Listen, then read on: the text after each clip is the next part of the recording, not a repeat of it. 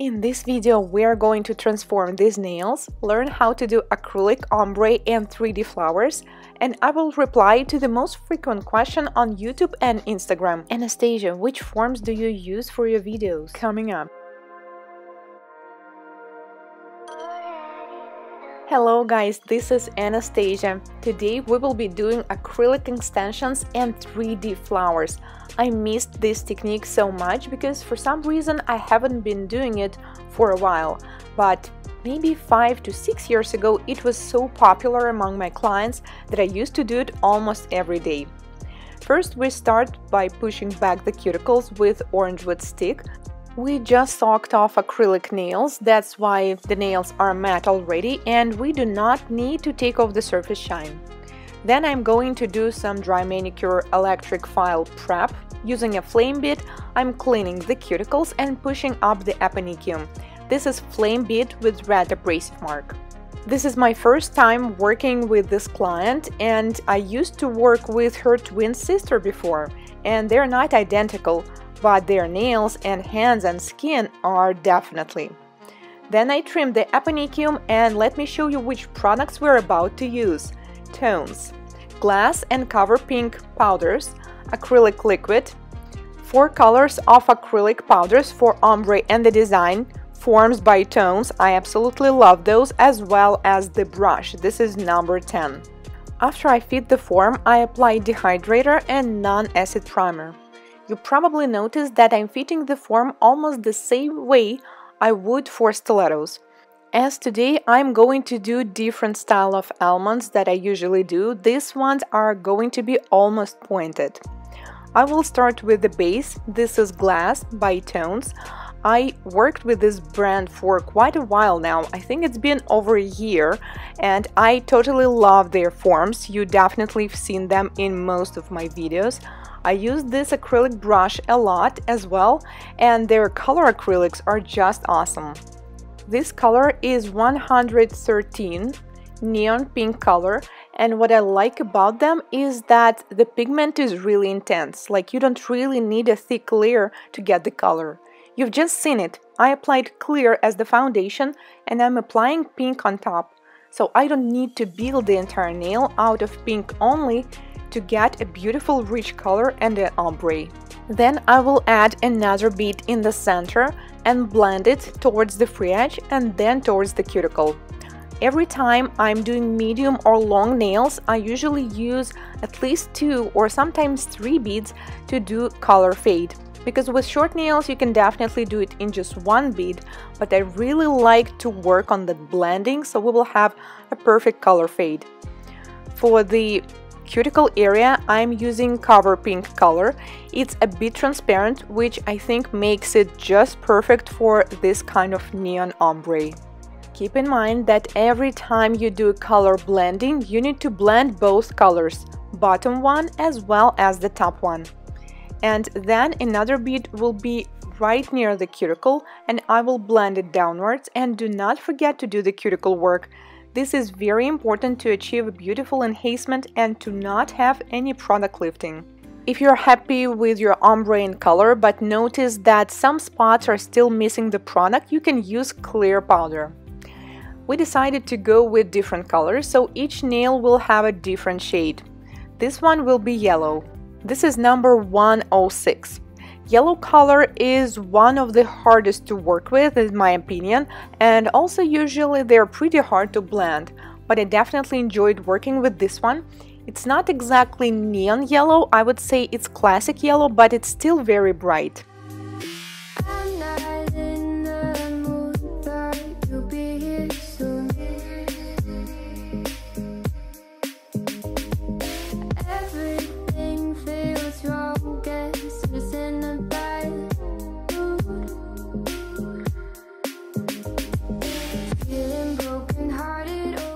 Once the product is set, we can carefully take off the form, always do it only downwards, and if you want you can also pinch the nail, but this is not necessary. Then we're going to do the shaping and filing. When I'm working with acrylic, sometimes I use carbide bead with green abrasive mark, cone shape. The speed is 22,000 rotations per minute. First, I usually do sidewalls and cuticle area, and then I slightly file the surface. Then I will switch to the hand file to do the shaping, and I'm using tones files as well. This is so rare when you have a brand where you like every single product. For example, I love using half-moon shaped files, and also I love using 180, and sometimes for acrylic nails I also need 150 grit file, and this is what this brand has. I usually use the hand file to file the sidewalls, the shape itself, and then I slightly file the surface as well to make it smooth and create a beautiful curve.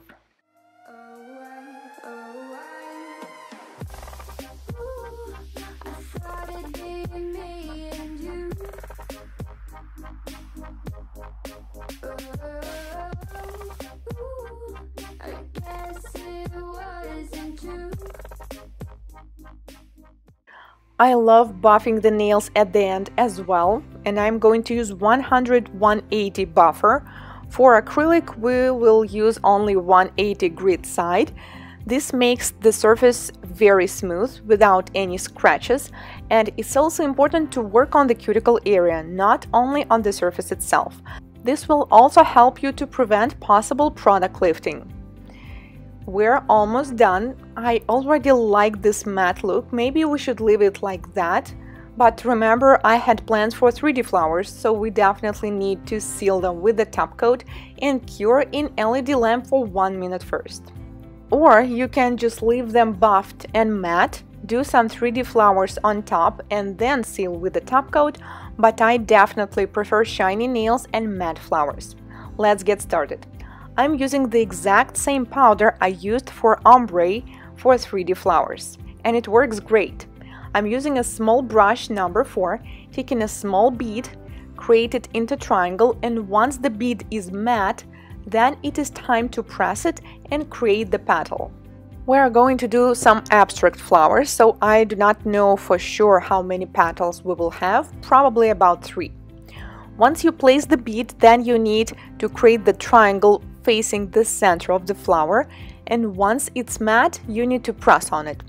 If you're working in the room where it is pretty cold, then it's going to take a while. So if it's possible, you may want to heat it up a little. Let's say take some heating equipment and put it closer to you, because for 3D art we definitely want monomer to set up faster. I like the idea of using the same color for the background and the same color for the flowers. It's still going to look a bit different since the color underneath is also blended with the nude color and it's covered with the top coat, and on top we'll have it bright and matte.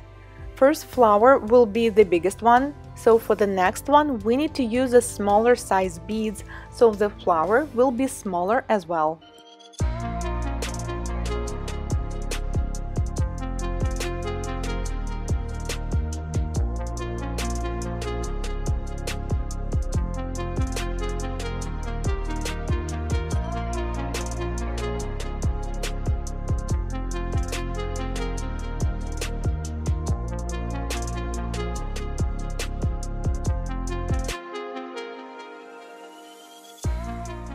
When I'm done with the flowers, it is time to put something in the center, so I decided to use the same color and pierce these beads, so we will have this kind of center. You can also use rhinestones, caviar beads, or a different color for the flowers, but for some reason in this design I wanted them to look like it's monochrome, the same color.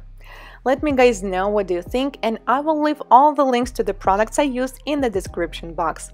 Thank you so much for watching. If this is your first time here on my channel, consider subscribing, as I post new nail art tutorials and product reviews just like this one every week.